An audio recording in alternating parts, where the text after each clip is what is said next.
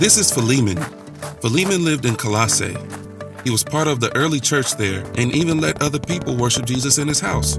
That probably meant Philemon was pretty rich and respected, and he followed Jesus. But Philemon also owned slaves. Today we know slavery is wrong, but back then, some people thought slavery was normal.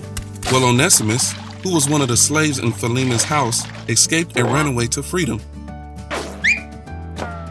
Along the way, Onesimus met the Apostle Paul, who was famous for telling people the good news about Jesus, who came to set the captives free and to give them hope.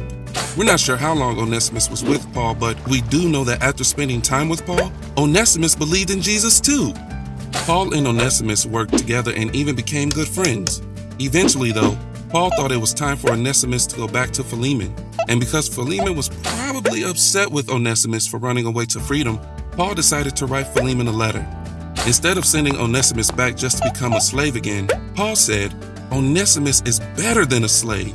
He is dear to you, not only as another human being, but as a brother in the Lord." Now, this was probably really tough for Philemon to hear, and Philemon's friends might have thought he should punish Onesimus instead of welcoming him back. But Paul wrote, "I'm sure you'll obey. I know you will do even more than I ask."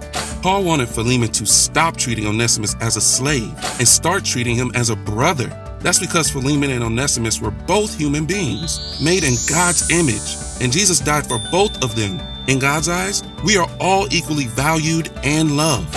As Paul said in another letter, there is no longer slave or free, for you are all one in Christ Jesus. So if Philemon was going to follow Jesus, he will welcome his former slave back, not as a slave, but as family. And that's a little bit about Philemon.